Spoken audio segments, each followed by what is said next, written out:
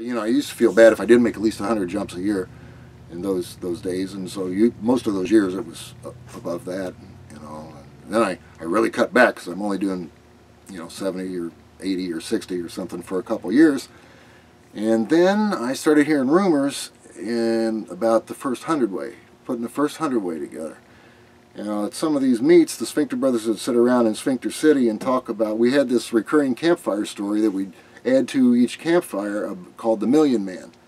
And it was about this giant star that was zipping through the universe in space, hooked up, and generations would be born and die, and when you were dying you'd close grips and just kind of go off into space, and women would have babies that were in these pouches, and they'd grow up and then climb into their slot and be a part of the Million Man as it went through outer space. And it was kind of a nutty story, but at that time the record was low enough that 100-way seemed like a million, and then they're talking about actually doing it, first 100-way formation. And I thought, you know what, I'd like to be on the first 100-way, because it's like a Million Man as far as I'm concerned. And I could tell my buddies that have since retired, or you know, half of us were still jumping then, about that. So Roger Nelson was putting one together, and there were two groups. There was Tommy Pyrus group in Florida, and there was Roger Nelson's group up in the Midwest, working out of Sandwich, his drop zone in Sandwich.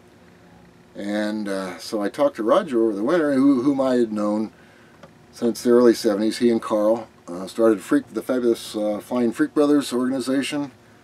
I made a jump with Roger in, I forget what year, it was at Hastings, Michigan. And when we landed, he goes, "Hey, you three guys just got your Freak Brother number." And we're going, "Great, what's that?" Well, it's this blah, blah, blah, blah. Because he and his brother Carl, when they started jumping up, I think at Hinckley, Illinois, I remember one time, or the story was, Lou Jecker was jumping there, and these guys showed up as students after have made a few jumps, and somebody goes, "Oh, look who's here, the Freak Brothers," referring to Carl and Roger.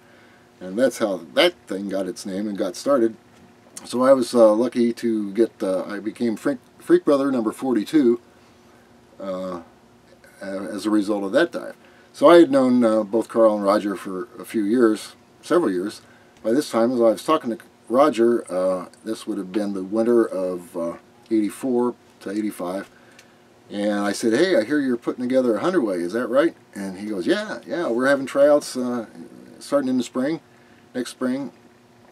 And he says, "You ought to come up and try out for it." And I said, "Well, that's what I was thinking about. I just thought I'd see if it was really happening." And he says, "Yeah, sure, come up." And like I said, by a couple of years before that, I was only making 60 or 70 or whatever. So I thought, okay. So I went to DeLand the next spring to kind of tune up, do their Easter boogie, and get back into long dives and formations and stuff again.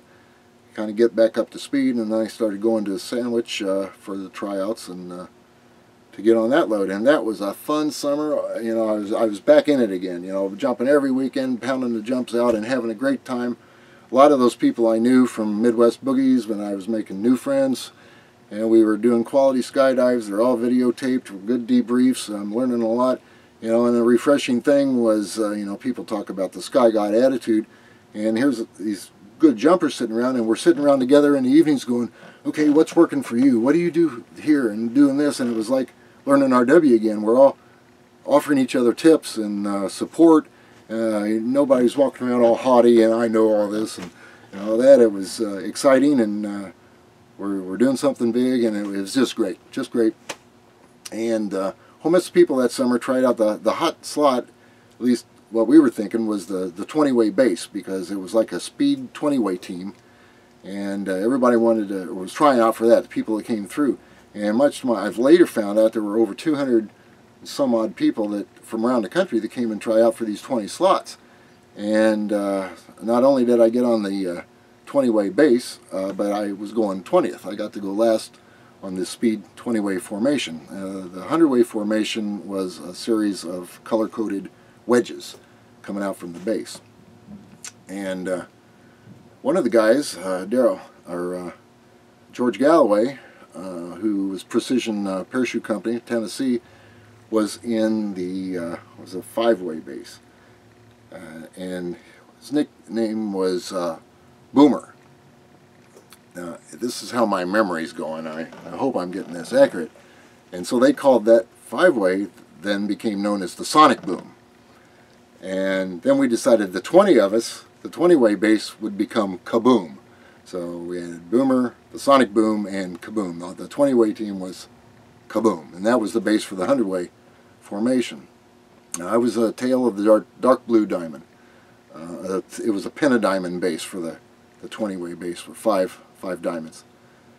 And so we practiced all summer, and we're going to do it at the convention that August. Again, people came from all over the country. California guys were there, the Florida guys, you know, all the hot skydivers, the names you see in the magazines, they're all showing up, and we're going to do the world's first 100-way. Well, meanwhile, Pyrus's group is trying too. They're trying to, yeah, here's the, I had to put that on. I lost mine years ago. Freak Brothers.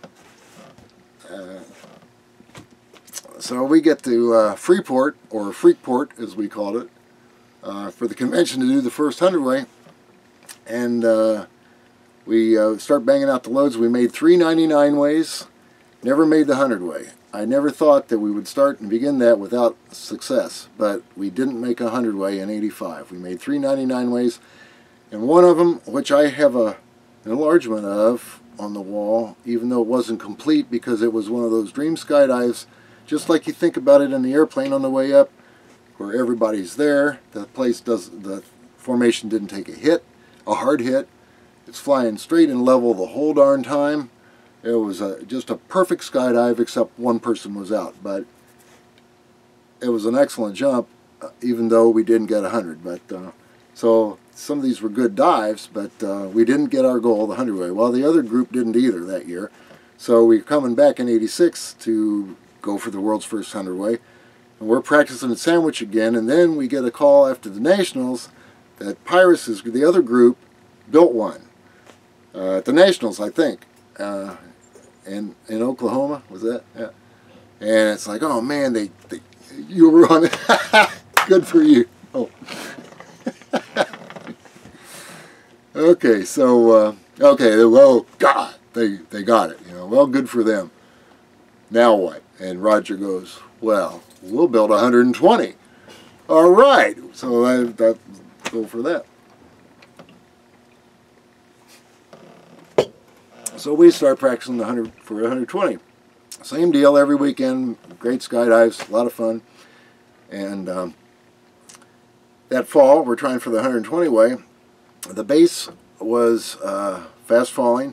I was docking on Jim Bohr, formerly of the James Gang, many years before, who, by the way, if memory serves me, was the first group to build a 10-man star, back loop, 10-man star. So I remember seeing pictures in the magazine, blew me away. You know. But anyway, I was docking on Bohr, and in my own arrogance, see, by this time, this is '86, so I've been jumping some years now, and thought I was decent, and was, but I didn't want to wear weights. And in my own arrogance, I thought I can fall fast enough by my own talent and all that. And some of the docks went okay, and others I was had a little bit of fall rate problem. And it wasn't like I was taking it out, but I wasn't really flying my slot as well as I should have. And I finally decided, okay, I need to put weights on. And one of my friends, Nancy McCoy, was bringing me her weight belt when Roger Ponce and Roger Nelson called me up and said, hey, look, we've been having some reports that we're having some trouble in your sector because you're not falling fast enough, and so I think we're going to axe you and put somebody else in there. And I said, look, well, I've got a weight vest on its way right now. It ought to get here any second. And Roger Ponce looks at the other Roger and says, well, what do you think? One more time? And Roger, my buddy, Roger Freakmiller, says, I think it's time to sharpen the axe. Boom, I'm out.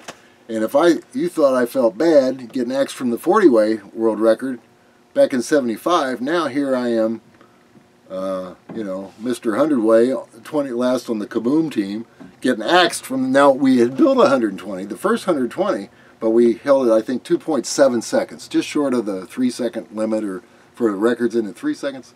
I ought to know that. So I was in the first completed one, but then I got X'd before it went over 3, and some of my friends started bitching about it and complaining, and they're going, and he said, look, if you don't want to get X'd, you just shut up and we'll do what we want. And so that became the lowest point in my career, and probably remains so to this day. I don't see how there could be a worse one. So I watched the record, which was held barely over 3 seconds. Those dives never went well that year, very well at all. There were funnels that break off and all that, just like you want to be in a, talk about the funnel of death. Here's a funnel right at break-off altitude with over 100 people tumbling around. That was exciting. So, well, anyway, that was that year. That was 86. And then 87 went by, and then 88 comes around, and it's time for a new world record. Because the Europeans used to do this thing, you know, we'd set some, that we Americans would set some mark, and they'd up it by 1 or 2. And then we'd beat that record in a year or two by 20. And then they'd snivel out a 122 way or something, you know, that kind of thing. They'd add 1 or 2 people on, and we'd up the ante by 10 or 12 or 20 or something like that. So they must have done something since the 120 way, and then they decided, okay, we're going to go big. And they came up, they meaning Roger Nelson, Guy Manos, Jerry Bird, Roger Ponce de Leon, were the organizers that year. And so here we go back to Sandwich again, try out for the new record team for that year. And they decided we're going to build a diamond, a big diamond. Enough of this loops and rooms thing. We're going to build a real formation with linked grips. We're going to build a diamond, a big diamond, and biggest one ever. And so that's what we were working on that year. And they had two or three different groups that were jumping at the practices. Roger would take one, and Manos would take a group, and Jerry Bird had a group. And Bird had kind of like the bench team. Well, it wasn't the bench team, but it was the, you know, it wasn't the A team or the, it's hard to say because they weren't the teams, because they were all sections, because we couldn't put that many people on the planes, you know.